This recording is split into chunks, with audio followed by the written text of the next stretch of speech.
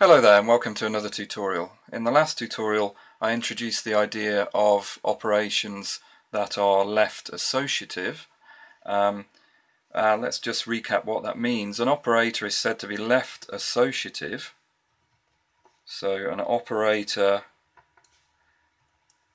whatever it may be, so this symbol can stand for any operator, it's said to be left associative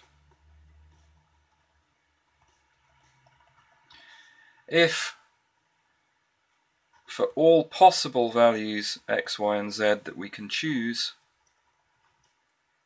combining x, y and z together using two copies of that operation, if we do the left hand one first, then we say that it's left associative.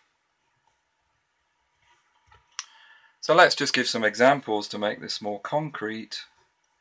In ordinary mathematics, addition and multiplication are left associative. So in ordinary mathematics, if we write down a plus b plus c, then that's equivalent to doing the left-hand operation first. Now, actually in mathematics it's also equivalent to doing the right-hand one first. But in Python, left to right ordering is always chosen. So in Python again, multiplication is performed left associatively. So we always work left to right. Now again, in mathematics it wouldn't matter. Sometimes in programming languages it can matter. So it's good to know which one's being used, and in Python it's left to right again. Okay, now let's pose a question. What about subtraction?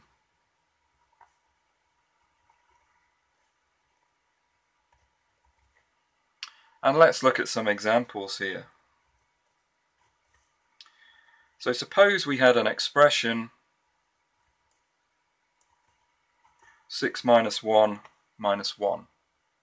Does it matter whether we perform the left hand minus first or the right hand one? Well, let's see what would happen in each case. So if we perform the operations in this order, then we end up with 5 minus 1, which is 4. If we perform the operations in the other order, we end up with 6 minus 0, which is 6. And these are not equal. So even in ordinary mathematics, it matters whether we treat subtraction as left or right associative. Well, Python treats subtraction and division as left associative. So we always work from left to right.